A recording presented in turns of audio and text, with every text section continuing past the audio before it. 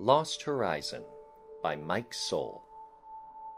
In creating the Lost Horizon sculpture, the artist intended to offer a point of isolation and insulation that allowed visitors an opportunity to focus on space, landscape, and self.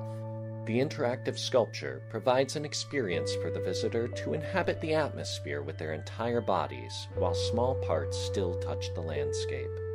While the outside has an industrial form, upon closer inspection, the viewer will recognize an entrance that allows access to the interior. Inside, the viewer can stand in the green faux grass-lined tunnel to raise their viewpoint. This space insulates sound and focuses the perspective from interior to surface to sky. Those that experience this sculpture often find a sense of isolation between the infinite depth of space and the insulating structure of the artwork.